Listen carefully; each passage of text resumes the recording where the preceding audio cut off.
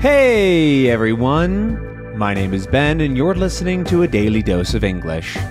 This is a short, simple podcast that you can listen to every day to improve your English. You could find the transcripts for all episodes and more on benslanguagelab.com. I'm glad you could make it today.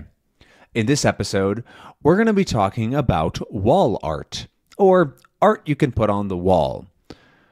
I think there's actually a better name for this. Like, we don't really call it wall art in day-to-day speech, but I couldn't really think of anything else to call it.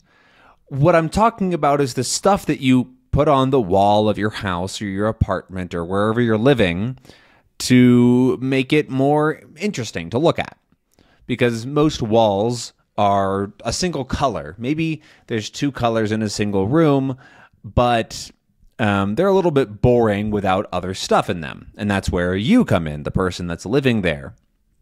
You can put stuff on the walls to make it look a little more interesting. And wall art is cool because there is so much different stuff that you can do with it. You can get very creative. You can keep it simple. You can make it yourself. You can find somebody who does it for you. There's a lot of different options. And I want to talk a little bit about the art that I have, what I would like, and what other things that I've seen that are kind of cool. So I'll start with the sorts of things that I have on my walls, which are relatively simple. In my office, there's not a ton of wall space, so I don't really have much. I have other things in the room to make it more interesting, like a bookshelf and stuff on shelves. But in other parts of my apartment, I have a couple of different things. One of my favorites is actually there are some Lego sets that are actually like you make paintings out of Legos. Because I used to love Legos as a kid, and I don't really have time to or collect them or play with Legos as an adult, but I still think they're really cool. And so I saw these Lego pieces of artwork, essentially, and bought a couple. They're not too expensive, especially compared to other Legos and like actual artwork. And so it's a nice like middle ground where I get to do something fun and build this thing and then put it on my wall to add some color and some interest. I have two of these. There aren't actually that many. You can find them online. I think there's like 5 or 6 different ones, but I have the Great Wave, which is a very famous Japanese painting that I'm sure you've seen somewhere before. It's very, very famous. It's very cool, and the Lego art looks pretty good. It definitely looks like that piece. You can tell what it is. It has the same colors. It looks very obviously like a wave, and I really like it. And then I also got the world map.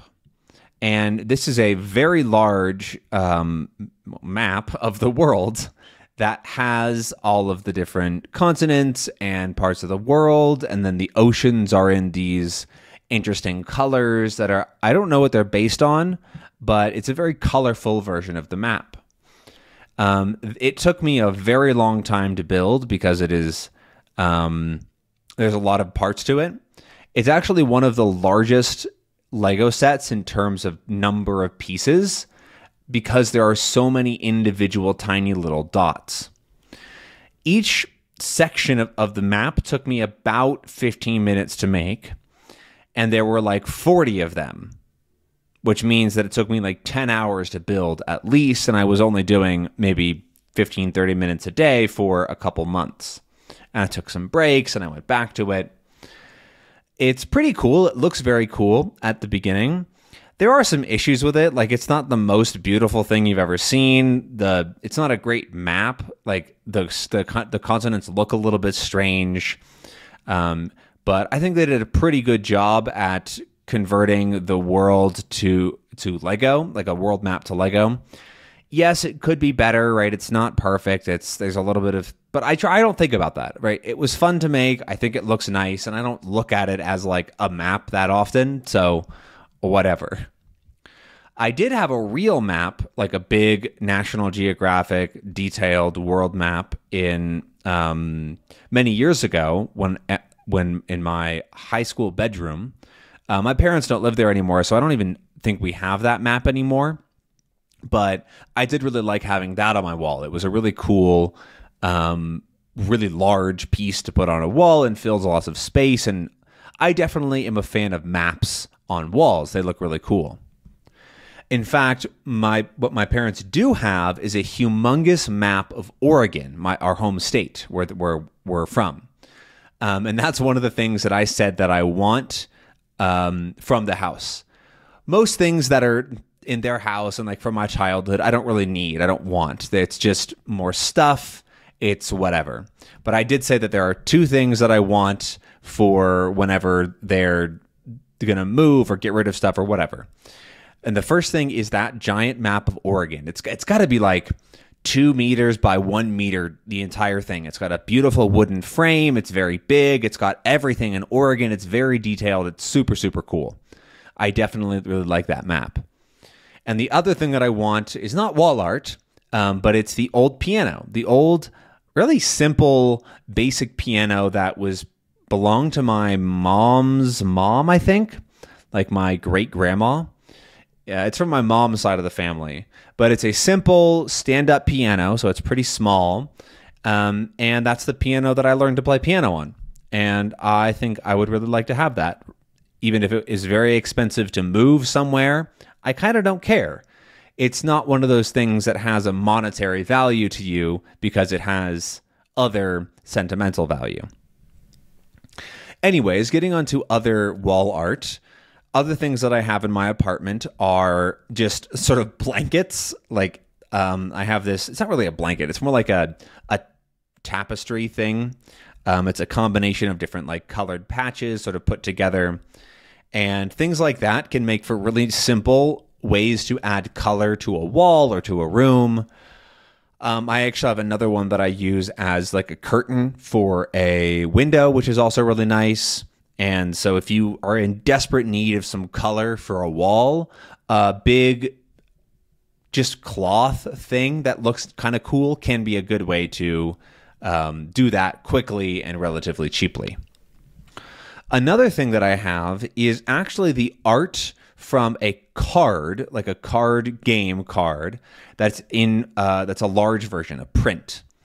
It's a Magic card, and I found it at an event, and I bought it from the artist, and I really like it because the art in that game, in Magic the Gathering, I think I've mentioned it before, is very good. It's beautiful, it's intricate, it's complicated in lots of like artistic ways. It's really cool. And so I have some of that. I'm still looking to get more if I find cool other prints in other places, but I haven't found them yet, so we'll see. But I do like that piece. That's pretty much all that I have in my apartment on my wall. There's not a ton of space, and I don't have a ton of stuff to put up, so that's about it. But other common things that people put up are paintings, right? Real paintings that they buy or they get prints of or whatever. Paintings are really cool ways to add different kinds of interest because there's so many different kinds of paintings.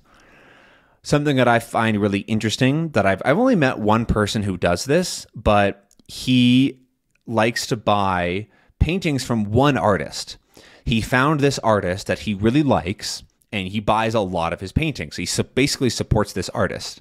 This person is a little bit wealthier, and they have the disposable income to buy a lot of art and support an artist, but I thought that was really cool. And so if someday that I have plenty of money, I would like to do that and find artists that I know and like and support their work and get art on my walls that is more connected rather than just random.